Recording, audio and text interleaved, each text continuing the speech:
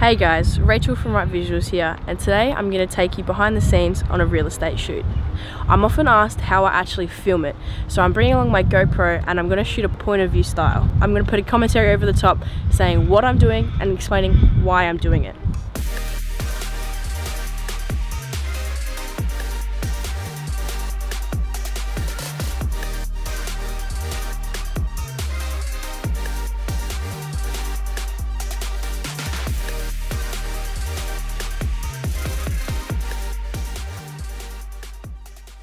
I like to arrive 30 minutes earlier than planned with the real estate agent so I can grab some drone clips of the house.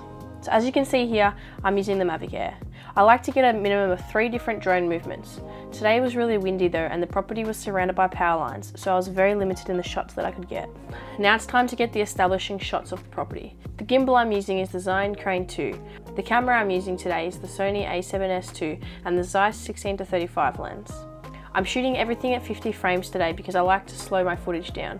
Not only because I prefer the look of slow-mo footage, but because it gives me more footage to play with. Whenever you're taking the establishing shots of the property, make sure there's nothing out the front of the house like bins or shoes. Just tidy up the area to make it look cleaner. The sunlight was pretty harsh today, so I improvised with the shots I captured at the front. I started off with a wide shot showing off the front facade, and then I moved closer to the undercover area and got another shot. The reason I did this is because in the original shot, the undercover area is a lot darker than I would have liked because of how harsh the sunlight was elsewhere. Once the agent rocks up, I head inside and I make sure all of the lights are turned on and the curtains are open to make sure the rooms are as bright as possible. I mic up the real estate agent with the Rode Filmmaker kit so he can do his piece to camera. In this shot, I'm using follow mode on my gimbal. Presentation, potential, and location. 3 attributes people look for when buying new property. 1 Henty Court has all of that and more. Set in one of my favourite pockets in Keysborough, this one is extremely special. Let me take you through. Whenever I have someone reading from a script, I make sure they put the piece of paper out in front of them. This helps keep their head straight so their voice sounds normal. If they're looking down at a piece of paper, they will be talking directly into the mic and it may be too loud or it might get a little bit muffled. After this, I capture all of the clips with the real estate agent walking through the house. These shots all depend on the property. If the house has an ugly kitchen, I won't film a kitchen shot. If they have a really nice backyard, I'll make emphasis on that and get a few different backyard shots. This is where you've just got to play to the strengths of the house. And don't be afraid to move furniture out of the way if you need to get a shot.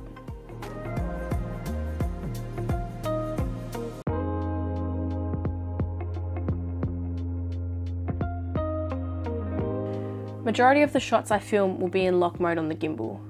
This will help me slide left or right or forward or backwards. So I make sure I capture 2 to 3 different angles in each room if possible. Now because the a7S II is really bad at autofocus, I've worked out this little cheat, and it's where I set my autofocus settings to wide, I hold down the shutter until it focuses on the area I want to be focused, and then I switch over to manual focus so the camera doesn't hunt when I'm moving. I redo this every time I move into a new room. It's really easy and it's the fastest way I've been able to maintain focus throughout a video.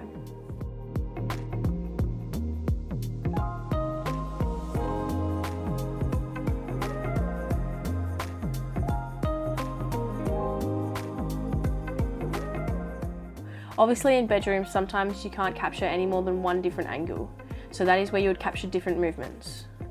For example, sliding in from the left, sliding in from the right, slowly moving forward, slowly moving around a corner to reveal the room, panning down from the ceiling, or panning up from the ground. Whenever you're trying to use slider shots, I would recommend that you put your gimbal into lock mode.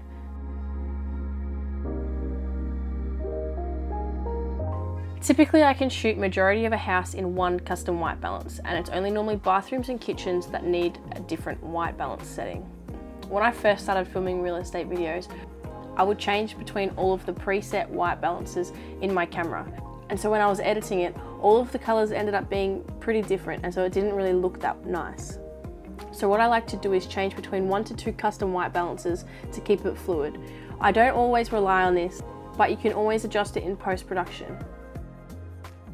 One mistake I've made quite frequently is I'll start doing a shot, for example, and if I don't like the way that I'm moving or the angle, I'll just stop halfway and I won't do it because if they don't like it. And I would advise you to just do it, just complete the whole movement, even if you're not really sure about it while you're filming it. Because I reckon in post-production, when you're looking for footage, you will look at that clip and you're like, oh, that looks so much cooler than I thought. And then you try and edit it and you can't because you wasted half of it. Right here, I'm figuring out how I want to do a speed ramp from the baby's room into the master bedroom to show that they are connected.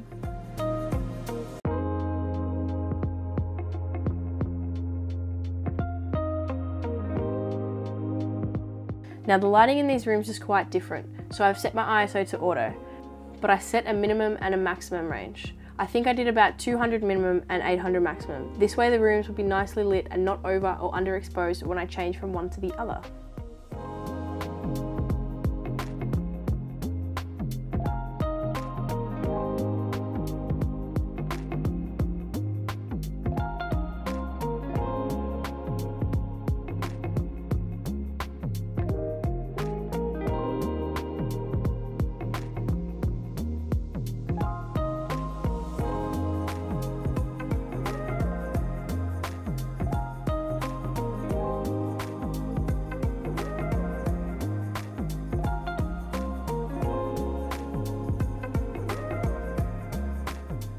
After I've captured some basic shots in each room, I changed the Tamron 28 to 75 to capture some detailed shots around the place. It's best to capture details of things in the house that are going to be sold with the house. For example, air conditioners, utilities in the kitchen, but that doesn't mean that you can't just film the couches or the flowers in the corner of the room. They all add nice addition to the video.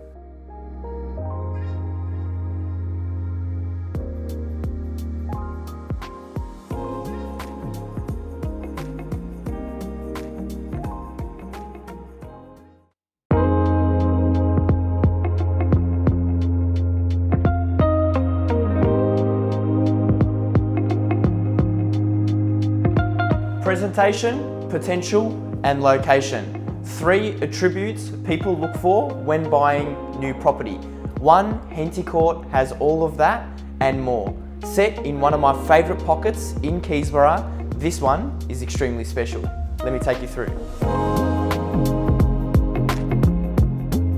My favourite thing here is the proportions. The size of the rooms give you an incredible sense of space that is extremely rare to find. Offering 4 very good sized bedrooms, 2 bathrooms, multiple living areas and ample car accommodation.